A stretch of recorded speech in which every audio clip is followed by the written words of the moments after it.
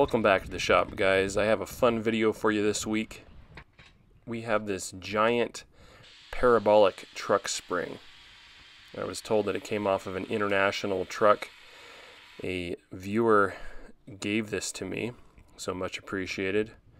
This is by far the largest vehicle spring I've ever seen, and it has a width of about 4 inches, and I want to say it's almost 3/4 inches thick right there at the thickest part. It gets thinner towards the ends being a parabolic spring.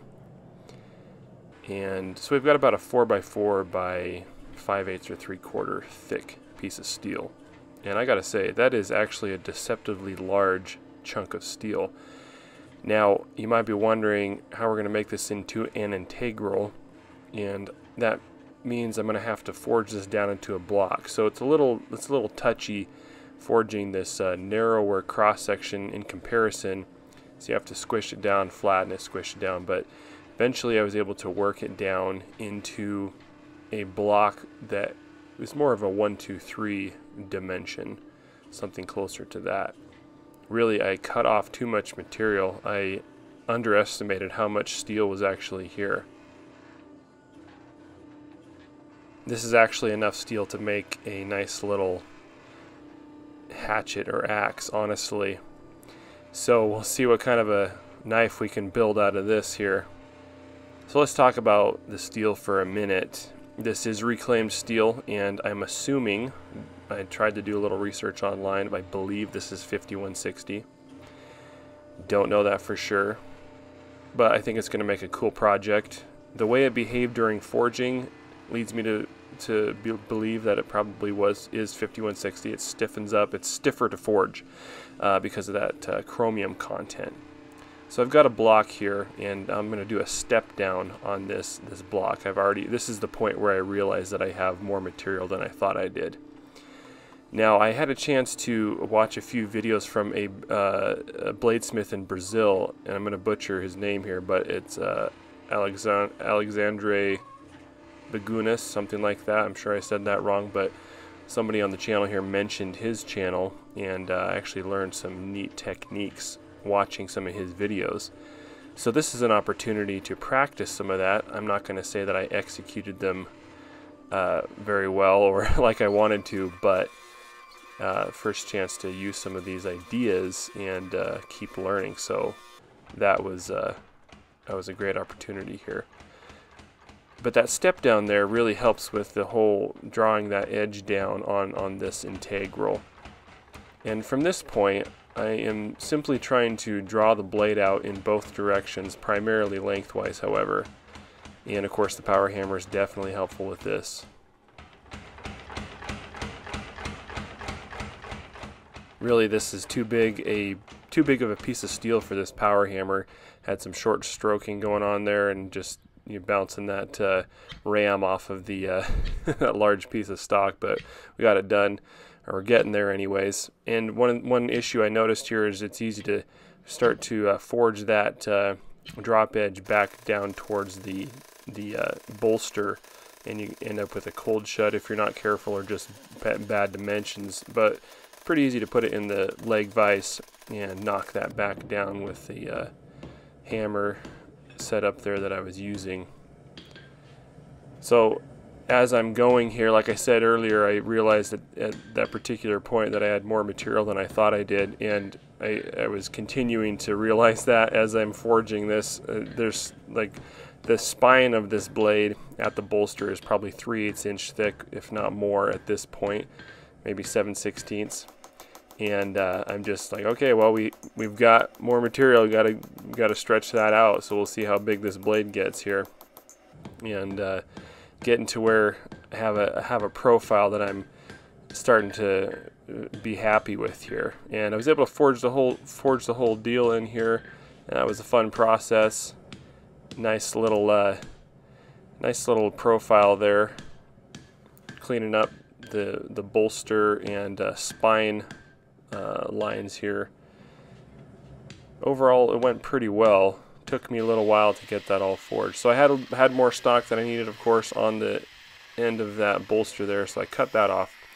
And now I'm cutting some notches, and this is one part that I did not execute quite like I wanted to, but this is the purpose of this is that it gives you a nice defined shoulder on that bolster instead of trying to just forge it down. It's kind of messy, and now I'm going to grind an angle here to start the ability to forge that right there. So there's clearance is what I'm trying to say. Give yourself some clearance. I ground a little too far because I cut my notches a little too deep. It's not a problem as far as having enough material for the tang because we've got a massive amount of material here.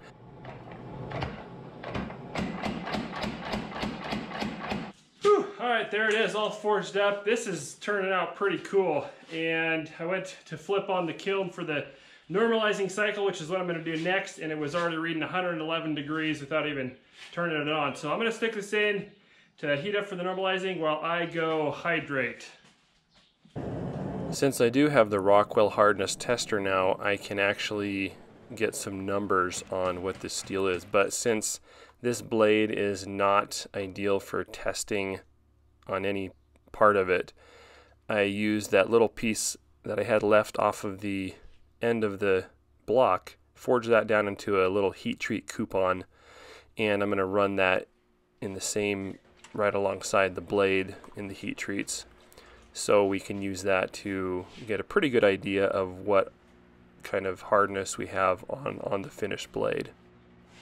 I did test the coupon right out of the quench well after it cooled down to ambient temperature, and I got a fairly low reading of about 61 Rockwell hardness, and the reason for that, or an explanation for that, is the fact that I use a form of mar quenching on my blades, which means that there's already an amount of tempering that has happened before you actually put it in for the tempering cycles. And so being aware of that, knowing that I'm not going to get the full hardness potential on that coupon unless I cooled it down to ambient temperature very quickly in the quench. The reason I don't do that, of course, is because that's a great way to crack blades. And that's a whole nother great subject to talk about. But all that to say, at the end of our entire heat treating regimen, the coupon was at 58 Rockwell hardness, which I think is an acceptable hardness for a big, tough chopper like this.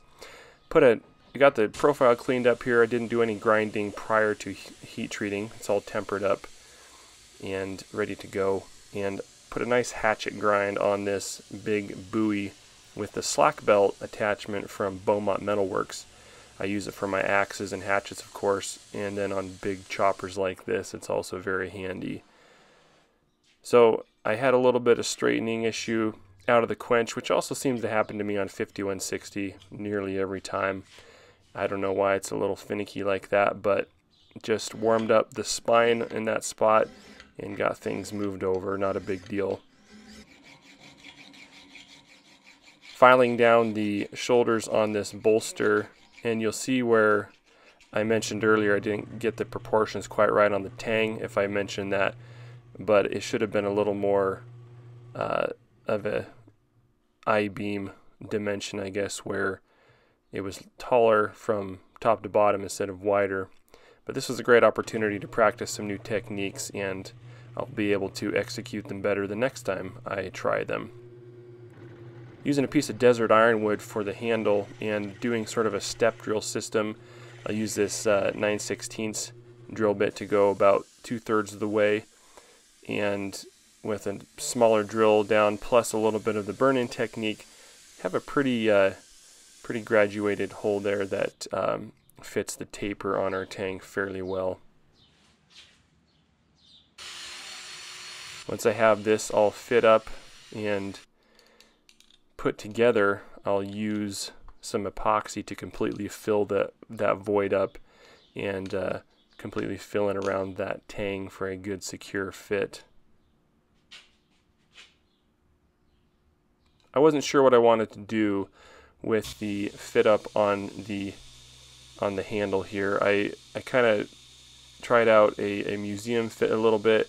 I didn't really set myself up well for that in this particular case, and I ended up not going with it, but it helped me kind of practice the layout a little bit on it. So at this point I could go back and redo the heat treat if things were not working. And so as a last test, I chopped through a 2x3 3 times and it would still take hair off, so I think this will work pretty well. Now that I'm confident the blade's going to perform, I can clean it up on with the wire cup wheel, and then we'll get this handle installed. Better to have too much epoxy than not enough, at least that's the theory here. Don't want any voids down in that tang area.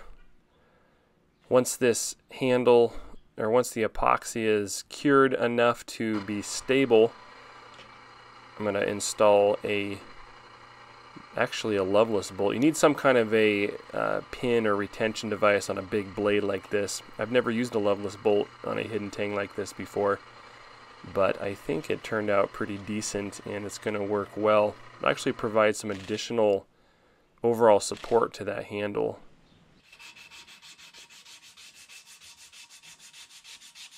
Alright guys, this Bowie is rough and ready to go, perfect for your next crocodile or T-Rex hunt if you have any of those hanging around your backyard. I'm going to show you some pictures in just a second, but please remember you can support the channel for free, simply liking, subscribing, commenting, and hitting that notifications bell. As always, appreciate you guys watching, and we'll see you on the next video.